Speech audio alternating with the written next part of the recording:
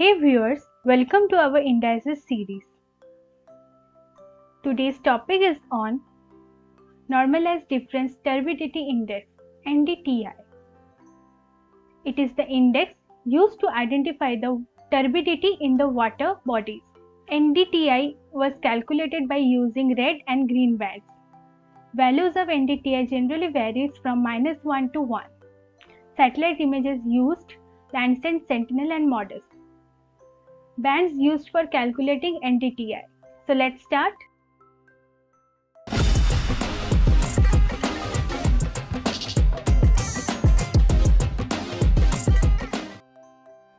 NDTI in QGIS. For calculating NDTI, we need band 4 and band 3. So let's add the band 3 and band 4 satellite images. Now let's open the raster calculator and put the formula. Be careful while putting the formula.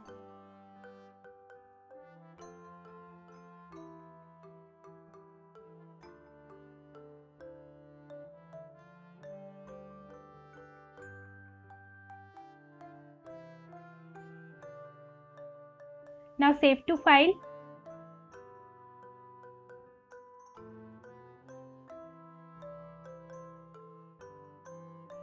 And OK.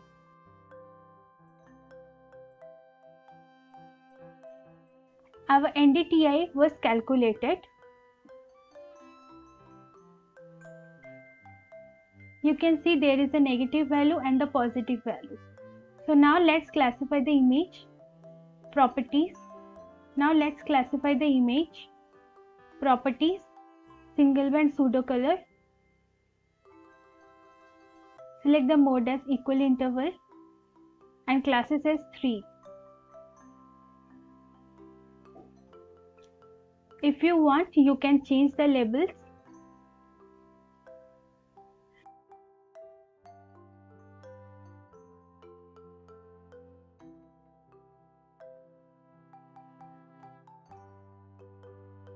Here the negative value indicates the water bodies in the area.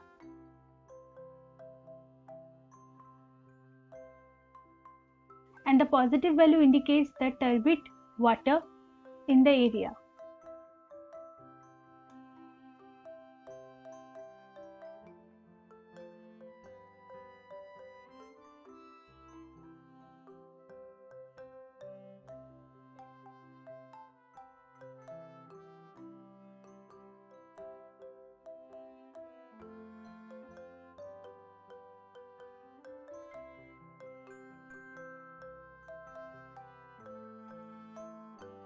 Now apply OK.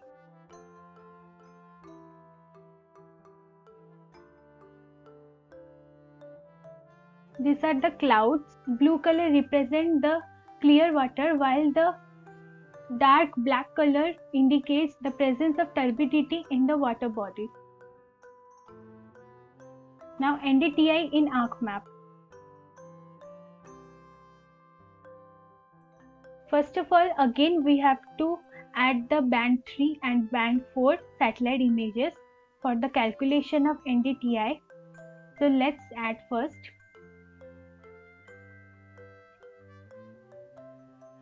Now in the search bar, search for raster calculator.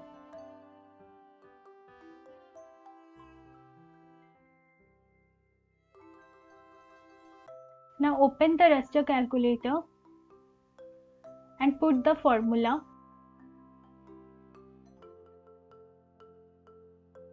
Save to file and OK.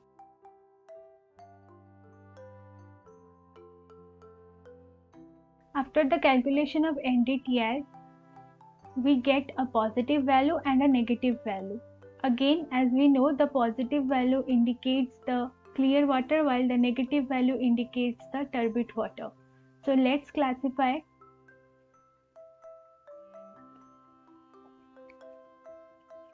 Put the high value as turbid water and low value as clear water. Now I will select the color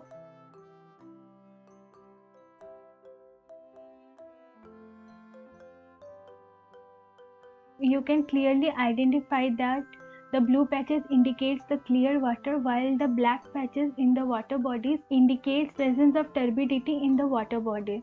This black patches here indicates the cloud coverage in this satellite image, and this presence of turbidity in the water bodies. By calculating this index, we can identify the amount of turbidity in the water bodies.